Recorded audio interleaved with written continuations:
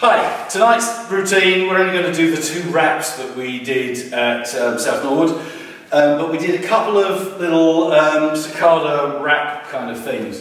One of which we've actually done before, and it's something you can fit into a hero. So as you're doing a hero, as you get to the side step, project the free leg under there, dip in, turn, and then your follower can come out as before. So basically what you do is you send however you want to get there, so forward ancho. When you get to the side step, as she side steps, Sacada in.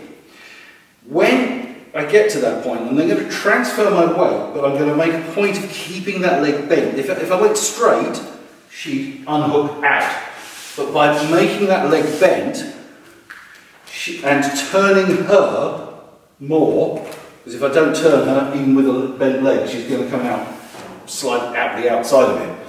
But in order to get the wrap, I have to turn her. It's this body spiral thing we keep talking about. Body spiral, she wraps into it, get nicely balanced, and then come out.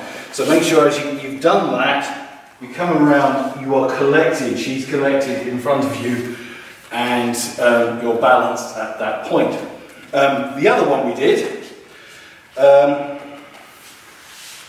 was to there, wrap in, again, turn, then side step out, forwards. Followers, there's a lot of work for you to do here. You need to resist this turn because there's a big tendency,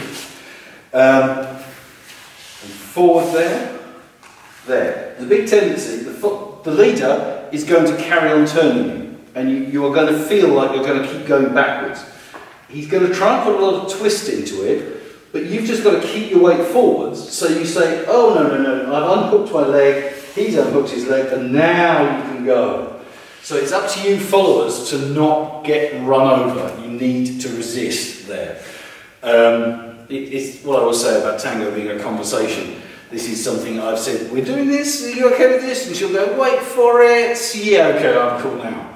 So it's this resistance that keeps the thing going. So to show those 2 again, just so you can see what we did, we'll try and get them in a nice position.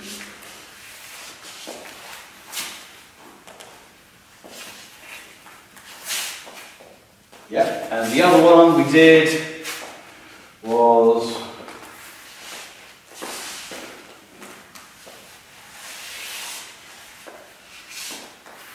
so you see I go forward, back, under there, like a back gancho basically, it's the same back gancho there.